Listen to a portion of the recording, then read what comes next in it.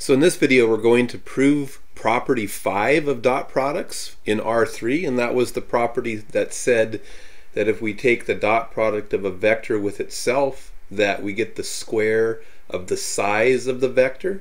So similar to the last video, you look at the thing that you're trying to prove and you see what you need. In this case I need a single vector v, and I'm going to do this proof specifically for R3, and in the homework you're going to do it for Rn. So I see that I need a single vector, so if I'm doing the proof for R3, I'm going to say let v be an element of R3, so a 3-component vector. Then I'm actually going to take the dot product on the left and show that I can manipulate it into this form. So then I take v dotted with v, and in R3 this is a 3-component vector, so I'm really taking v sub 1, v sub 2, v sub 3, and I'm dotting it with itself, so v sub 1 comma v sub 2 comma v sub 3. And now you just apply the definition of the dot product, which says take the sum of the products of corresponding elements. So I get v sub 1 times v sub 1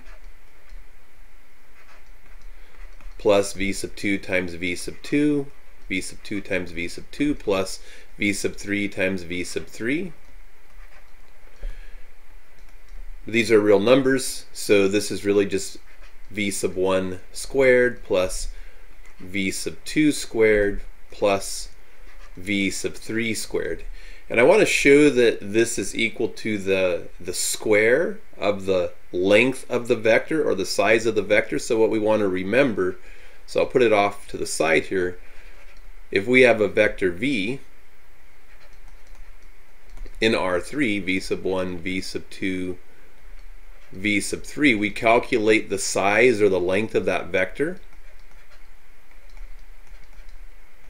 by taking the square root of the sum of the squares of the vector components. So this was something that we looked at and defined in the previous 2 homework assignments. This would be v sub 3 squared.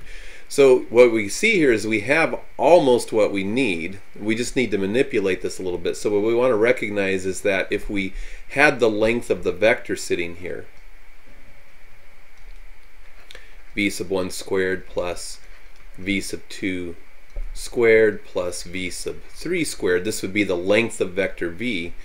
To get the line that came right before it, right here, we would need to take this and square it to eliminate the square root. So then what we want to recognize is that the stuff under this, the stuff that's getting squared, is just the length of the vector. So I need vector v, the size of vector v being squared, which is what we needed to show.